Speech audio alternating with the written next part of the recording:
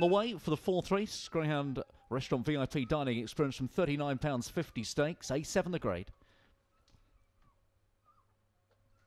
They shoot away from the boxes, 5 in that bright orange coat, the first away. Saffrons Honey, then no surprise, leads up here from 4 in second, who got across 3, who was forced to check back Greencroft Meg down the far side, and 5 in a big lead here. He leads the girls as they go past halfway. He's in front by 2 lengths from Chantilly Lace, 2 in second. Then Knockadoo Mole is back in third. They're well strung out, 5. What's he got in reserve? He's under pressure perhaps now. He still leads by a length though. 4's trying to get on terms down on the far side. Chantilly Lace, 5 stretching and finding enough, and he's made most. 5 from 4. 2 was back in third. Saffrons Honey wins 5-4-2.